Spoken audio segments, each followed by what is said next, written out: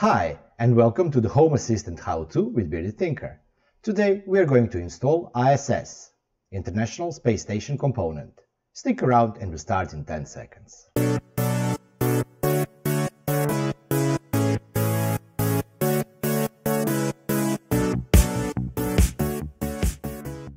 Today we are going to install ISS component or configure it. This is a very simple component, and what it does, it tracks the location of the International Space Station and will change the binary sensor status from off to on when the space station should be visible above your head or in your area. It's a simple component, not that much useful if you are not into the space, but it's also nice to make some kind of automation. So we'll do both. We'll install and do a quick automation. Let's get cracking. First thing what we have to do is we have to go to Configurator. In Configurator we will go to the binary sensor, YAML file, and at the end of binary sensor file we will add new integration or component, so it will be ISS. Setup is pretty simple. You just have to define platform, and it will be ISS. And last thing or last part of integration is to define the visibility of the International Space Station.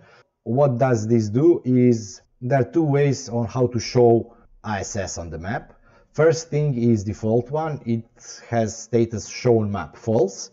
And how does this work? It changes the standard longitude and latitude to long and lat names, so you will not see it on your map component on the left side.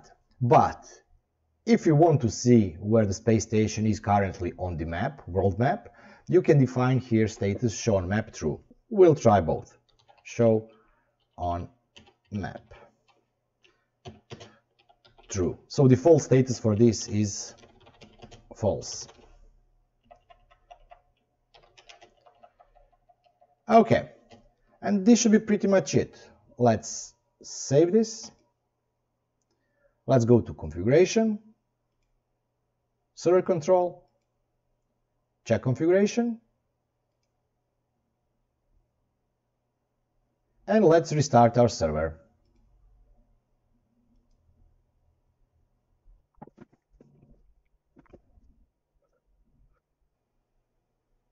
And our server is back online. Okay, let's go to developer tools, logs. More or less everything is okay. Okay, let's go to the map. And as you can see, now on the world map we see where the International Space Station is. It's off, meaning that it's not visible in our area.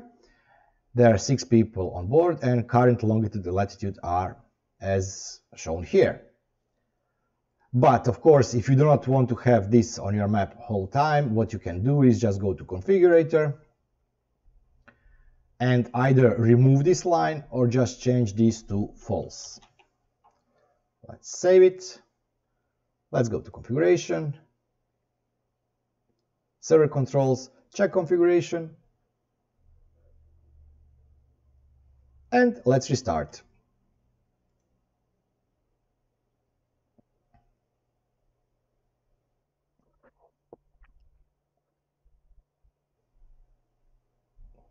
And our server is back online. Okay, what we can do now is, of course, we can make some kind of automation. So first thing I want to do is let us make entity shown on the front page.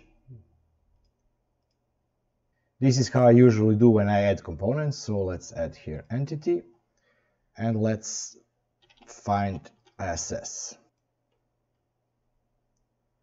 Save. And it's shown here as off. Okay. Let's now create automation. Configuration, automations, add new one. We will skip this and let's call it look above. ISS should be visible. What we can do here is we can find our sensor.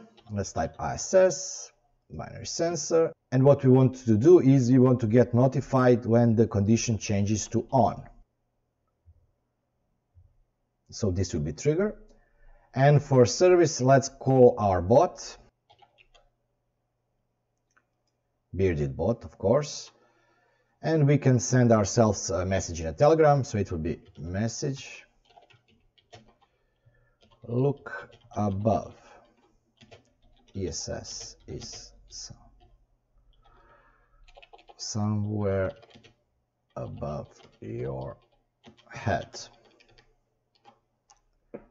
Let's save this.